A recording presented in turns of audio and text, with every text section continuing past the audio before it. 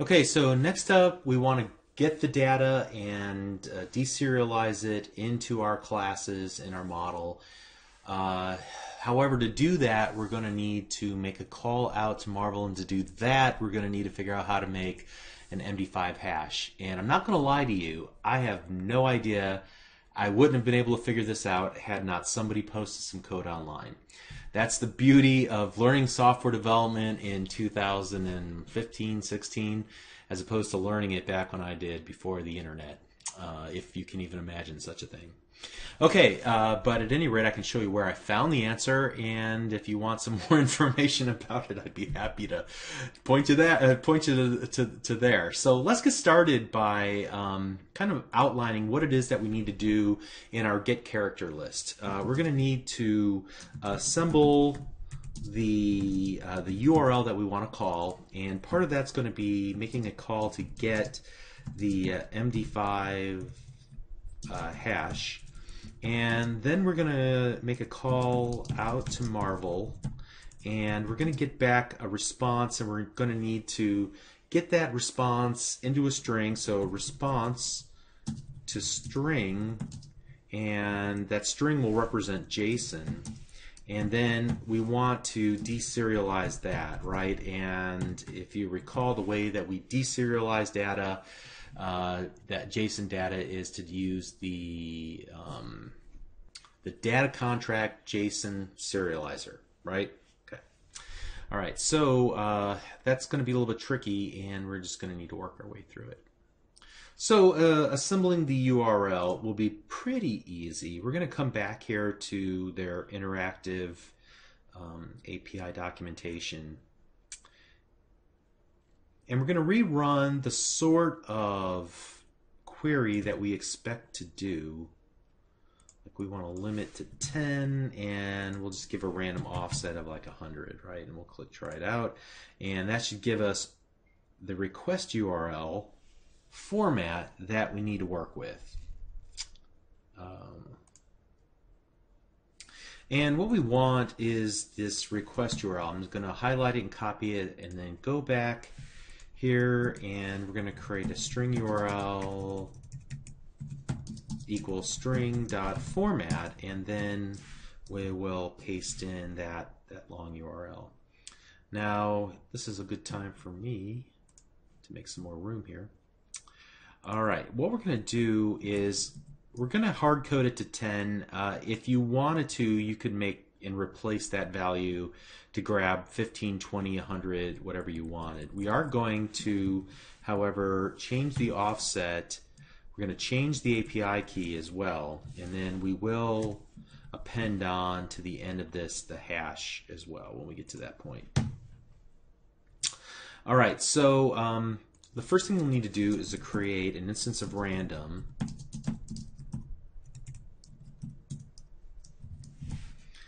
And we're going to get a new offset. Now, I happen to know that there are 1,500 characters. I'm going to hard code it now, but I probably should put this in a constant at some point.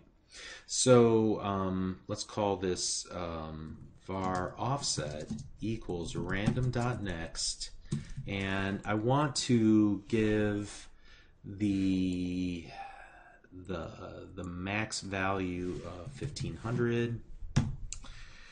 And once I have that offset value, I can provide that there. The next thing that I'm going to need to do is provide the API key. And so what I'm going to do for that is actually create a couple of private constants. So private const string private key equals, and then private const string public key equals. All right, and then here I'm also going to just create one for this. Private const int max characters equals 1,500, and we'll just do max characters. All right, and then we'll put the public key here. All right, and then the next thing we're going to need to do is actually populate that private and public key. This is where we get up close and personal here with my personal information. However, I'm going to remove my account once I'm finished recording this series. So this key will not work. Get your own. Don't try to copy mine. Put the public key in the public key spot, and we'll put the private key in the private key spot. And the next thing we're going to need to do is actually get the MD5 hash. And so here's what I do know. What I can do is I'm going to need to create a private static method that will return a string called create hash. And what this will do, let's do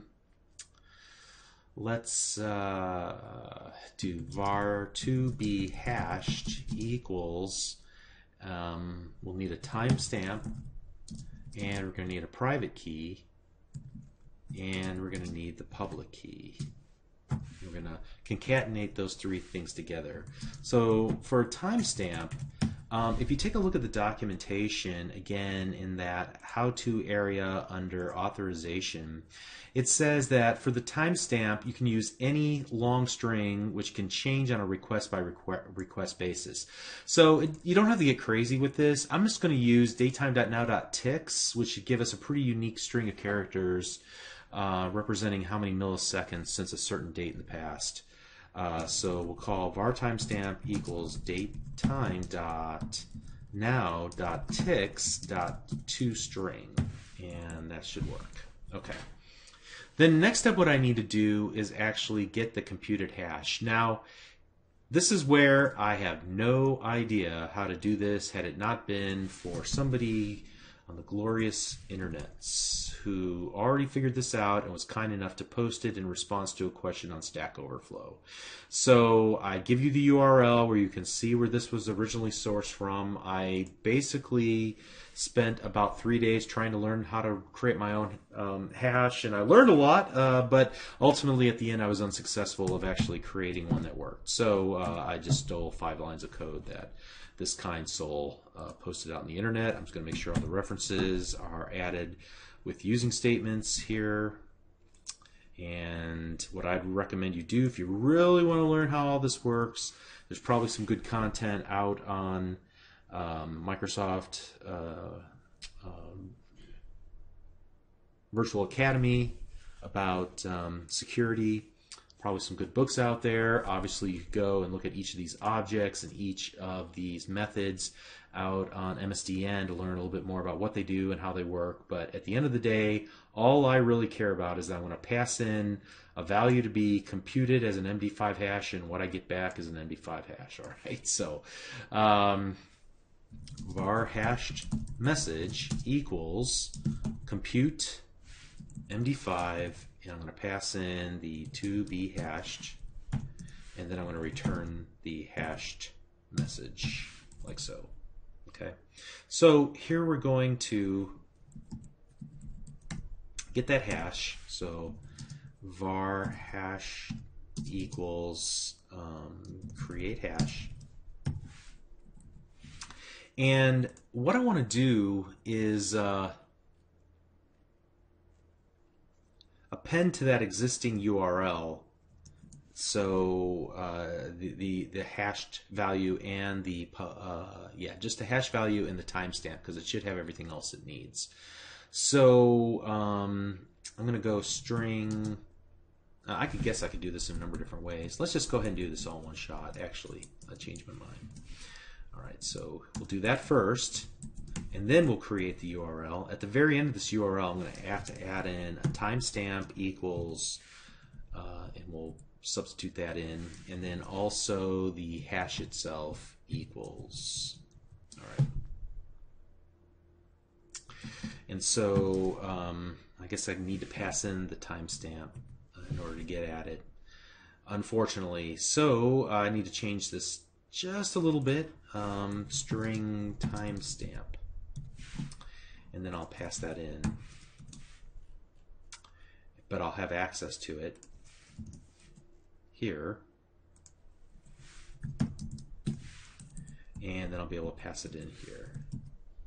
Timestamp, great. Okay. All right, next up, I'm going to use the HTTP client called HTTP, and I need to add a using statement for it. So I'm adding using.net or system.net.http equals new HTTP client, and that'll allow us to do this http.get async, passing in the request URI, so give it the URL. And what I should get back from that, and it's awaitable, what I should get back from it is a response. And that response will be of type HTTP response message. Now you notice to get the red squiggly, that's because I have to go through this little dance here and add the async keyword, and I think that's all I need to do right now. We'll come back to that in a minute. All right, so here we go. We got the response, and now with that response, what I need to do is read it into a string. So var JSON message equals response.content, content dot read as string async. That'll give me back just the JSON message now. I have it in hand, and since this is an async, I'm going to have to make it awaitable. Now I need to take that JSON and I need to deserialize it into my classes. And to do this, I'm going to use the data contract JSON serializer, right?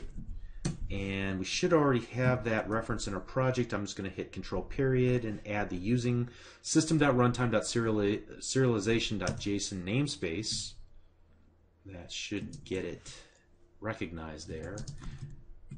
And I'm going to create a serializer, which is really just a new data contract JSON serializer. And specifically, the type is going to be this character data wrapper. Character data wrapper. Now, why isn't it seeing it? Because I haven't added a using statement for models. So using hero explorer.models should resolve that reference. And then I need a memory stream. So, MS for memory stream. So memory stream. Let's make sure we add the using statement for that, system.io. And the idea here is that we're going to pile a bunch of stuff in a memory stream, and the memory stream will sit there holding on to stuff, and then we'll give it to the serializer. The serializer will suck all the stuff out of that straw, and it will deserialize it and give it back to us as an object graph beginning at the root with character data wrapper. All right, so we have to start out with encoding.utf8, which is what we would expect that JSON to be in, and then we're going to say get the bytes out, and basically just take that string that we got here, that JSON message, and then turn it to an array of bytes based on the UTF-8 encoding, and then put that all up in a memory stream. And this should be new memory stream, like so. Alrighty, and then if we've done everything right, which is a big if, we're going to read the object that's sitting there in that memory stream, and we're going to read it into a var result. And what we'll do here is go, what should be brought back to us is a character data wrapper object, if we did that right. Okay, and we need that. Now, we probably, in order to get this to work, what we're going to need to do is actually return a task of character data wrapper. And so we'll want to return the result here. And why is everybody not happy? Oh, because we got to get rid of the void. All right, everything looks good. Everybody happy? Good. Build the solution.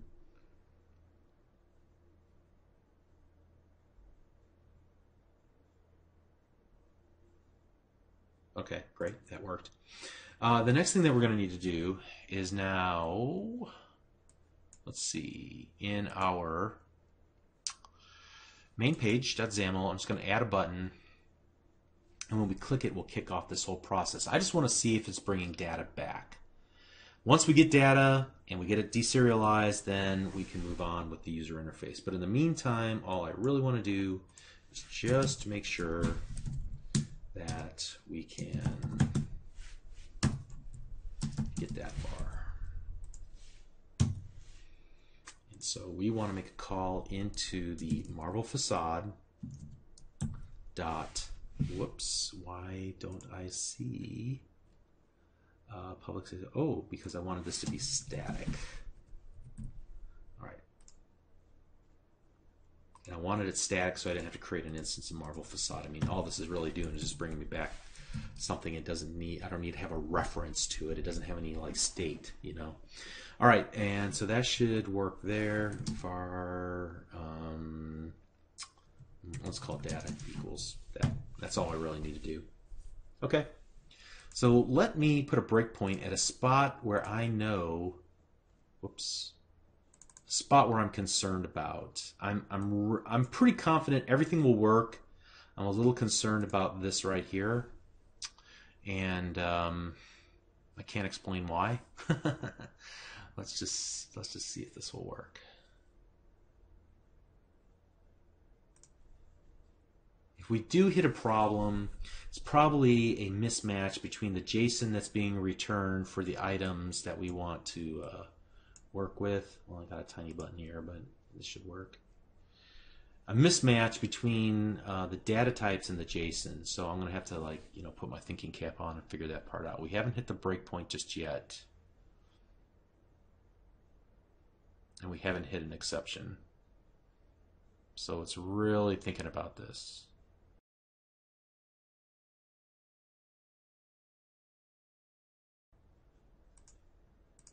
Okay, so far so good.